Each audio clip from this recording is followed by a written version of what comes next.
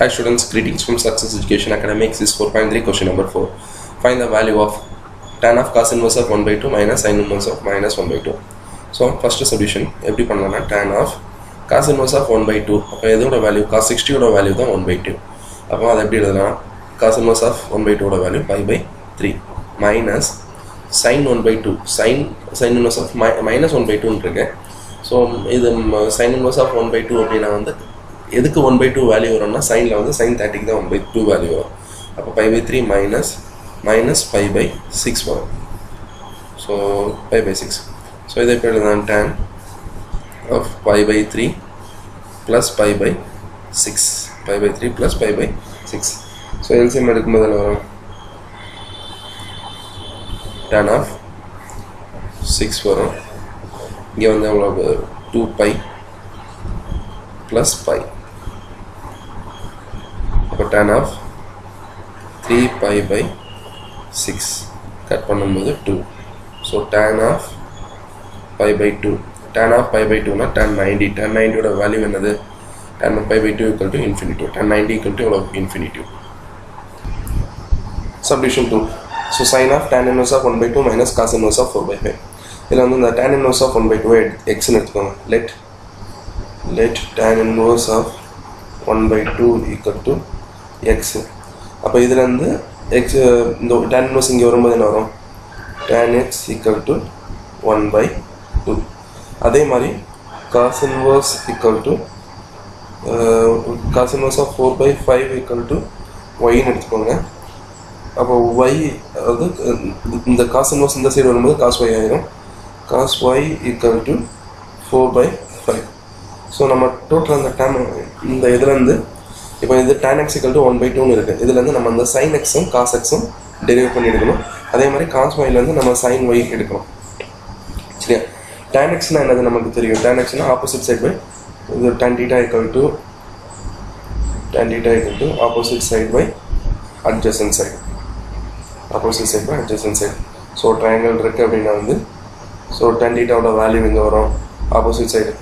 So இங்கே இது இங்கே 1 இங்கே 2 அப்படின்னு இருக்கு. இப்போ நம்ம ஹைப்போட்டென்யூஸ் கண்டுபிடிக்கணும் என்னது? Square root of 1 square plus 2 square.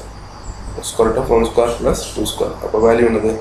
1 plus square root of 1 plus 4 that is equal to square root of 5. So இப்போ இந்த வேல்யூ அதாவது ஹைப்போட்டென்யூஸோட வேல்யூஸ் ரூட் ஆஃப் ரூட் 5.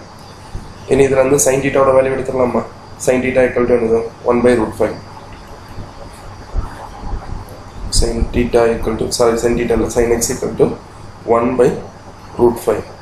அதே மாதிரி cos x equal to 2 by root 5. adjacent side by hypotenuse. cos sin na opposite side by hypotenuse 2 by root 5. So இதே மாதிரி இங்கே cos pi equal to cos inverse equal to 4 by 5 இருக்கு. அப்போ cos theta என்னது? adjacent side by hypotenuse. இப்போ triangle போட்டிங்க அப்படின்னா வந்து ஸோ இதில் வந்து இதுதான் adjacent side. இது இங்கே 4 இங்கே hypotenuse நமக்கு இங்கே தெரியாது. அப்போ hypotenuse minus adjacent side 5 square minus 4 square. So இதோட வேல்யூ என்ன வரும்? 25 minus 16 அப்படின்னு வரும். root 9 equal to 3. ஸோ இந்த வேல்யூ என்ன வரும்? நமக்கு 3 வரும். ஸோ இந்த 3 இங்கே சப்ஸ்டியூட் பண்ணி வச்சுன்னா நமக்கு இதுலேருந்து sin y யோட வேல்யூ எடுத்துக்கலாமா? அப்போ sin y equal to என்னது? Opposite side by hypotenuse. அப்போ 3 by 5. sin y equal to 3 by 5. இப்போ நான் இங்கேருந்து என்ன கண்டுபிடிச்சிருக்கேன்னா sin x கண்டுபிடிச்சிருக்கேன், cos x கண்டுபிடிச்சிருக்கேன், அதே மாதிரி sin y, cos y இந்த 4 வேல்யூ இருக்குது. இந்த 4 வேல்யூ வச்சு நம்ம இந்த ஃபார்முலா யூஸ் பண்ணி இதை ஈஸியாக பண்ணிடலாம். அதாவது இது எப்படியும் பண்ணலான்னா அதாவது tan inverse of 1 by 2 நான் எப்படி எடுத்திருக்கேன்னா எக்ஸ்ன்னு எடுத்திருக்கேன். அதே மாதிரி minus cos inverse of 4 by y எப்படி எடுத்திருக்கேன்? ஒய்ன்னு எடுத்திருக்கேன். So sin x minus y. So sin x minus 1னா sin a minus b formula. அப்போ sin a cos b minus cos a sin b. அப்போ sin x cos y minus cos x sin y minus cos x sin y.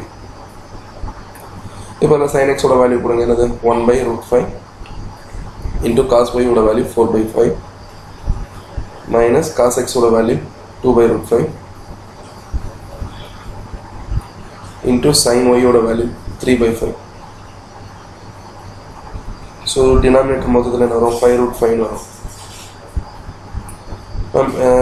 numerator 4 minus 6 ன்னு வரும் 2 into 3 6 1 into 4 4 4 minus 6 அப்போ 4 minus 6 னா minus 2 5 root 5 அப்படின்னு வரும் minus root 5 minus 2 5 root 5 அப்படின்னு வரும் so உங்கள் புக் ஆன்சர் எப்படி போட்டிருக்காங்கன்னா இது கூட வந்து ஒரு root 5 வச்சு மல்டிப்ளை பண்ணியிருக்காங்க நியூமரேட்டர் டினாமினேட்டர் அப்போ minus 2 5 root 5 into root 5 by root 5 அப்போ இங்கே டினாமினேட்டர் எப்படி வந்துடும்னா நியூமரேட்டர் minus 2 root 5 வரும் டினாமினேட்டர் வந்து இந்த root 5 root 5 சேர்ந்து ஒரு 5 ஆயிரும் அந்த 5 இந்த 5 கூட மல்டிப்ளை பண்ணும்போது 25 ஆயிரும் so submission 3 cos of sin inverse of 4 by 5 minus tan inverse of 3 by 4 so இந்த சப்டிஷன் நம்ம லாஸ்ட் செகண்ட் சப்டிஷன் பண்ண மாதிரியே நான் பண்ணியிருக்கேன் அதாவது sin inverse of 4 by 5 equal to x ன்னு எடுத்துருக்கேன் அப்போ இந்த sin inverse equal to இந்த சைடு ரொம்ப sin ஆயிரும் sin x equal to 4 by 5 வரும் இப்போ sin x equal to 4 by 5 னா sin ஓட வேல்யூ என்னது opposite side by hypotenuse opposite side by hypotenuse so opposite side போட்டாச்சு hypotenuse போட்டாச்சு நமக்கு adjacent side வேணும்னா என்னது hypotenuse minus opposite side square root of hypotenuse minus opposite side அப்போ square root of 5 square minus 4 square 5 square value 25 minus 16 equal to root 9 equal to எவ்வளவு 3 so இந்த 3 வந்து இங்கே போட்டாச்சு இங்கே 3 வந்துடும் hypotenuse அப்போ இதில் வந்து காசோட வேல்யூ எடுக்கணும்னா காசோட வேல்யூ என்னது adjacent side by hypotenuse அப்போ 3 by 5 இது வந்து adjacent side by hypotenuse 3 by 5 அதே மாதிரி இப்போ இங்கே sin in terms of sinலையும் காஸ்ட்லையும் நமக்கு வேல்யூ கிடைச்சிருச்சு அதே மாதிரி இந்த வேல்யூ எடுங்க tan inverse of 3 by 4 இல்லை tan inverse of 3 by 4 equal to y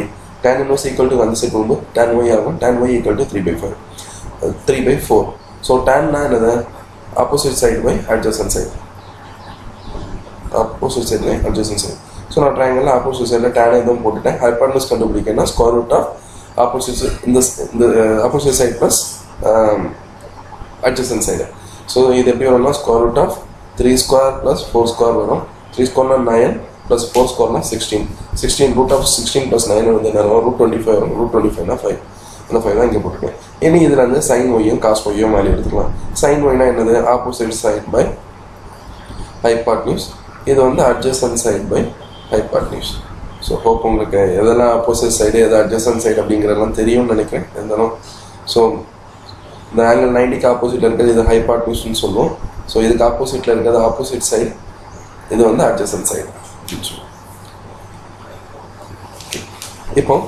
இப்போ அந்த தேர்ட் சப்டிஷன் பார்த்தீங்கன்னா இது எப்படி இருக்குன்னா காஸ் ஆஃப் இந்த sin inverse of 4 by 5 பதிலாக நம்ம என்ன எடுத்துருக்கோம் எக்ஸ் எடுத்துருக்கோம் ஸோ அந்த எக்ஸ் சப்ஸ்டியூட் பண்ணுறோம் இங்கே வந்து minus tan inverse of 3 by 4 பதிலாக என்ன சப்ஸ்டியூட் பண்ணுறோம் ஒய் சப்ஸ்டியூட் பண்ணுறோம் அப்போ cos X minus Y so cos A minus Bina formula இது cos A cos B plus sine A sine B இப்போ அந்த ஃபார்மேட்டில் போட்டு வச்சுன்னா காஸ் எக்ஸ் இந்த cos X cos Y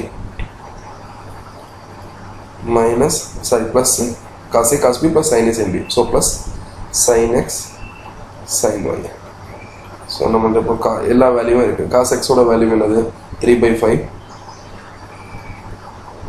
into cos y ஓட value 4 by 5 plus sin x ஓட value என்னது 4 by 5 into sin y ஓட வேல்யூ என்னது 3 by 5